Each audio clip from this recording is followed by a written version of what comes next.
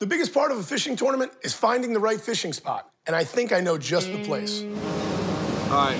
Somebody's dead on our spot. Where? They sure are. Okay, well, sometimes your perfect fishing spot is also 3 or 4 other guys' perfect fishing spot. Just go to the spot that we planned, and then from there, we'll just keep going slow, keep our eyes open, and we'll try and find the best spot that we can. So now it's time to get creative and just roll with the tide. Actually, I don't know, Chris, there's a little bit of a breeze. Well, if we're gonna go north, why don't we set up right in here? So what do you think? Come right here, Robbie? Right. Well, this is the actual plateau here. Right. This is typical. I'm from New Jersey. I grew up in these waters. And everybody else wants to voice their opinion on where we should go. Are you guys done so I can drive to where I'm gonna go now?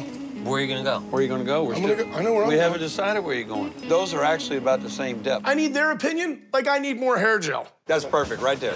Right there, perfect. I think, dude, you're on a direct line to that nipple, and I think that's important.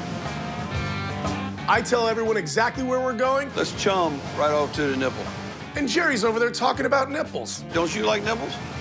What is up with you and nipples?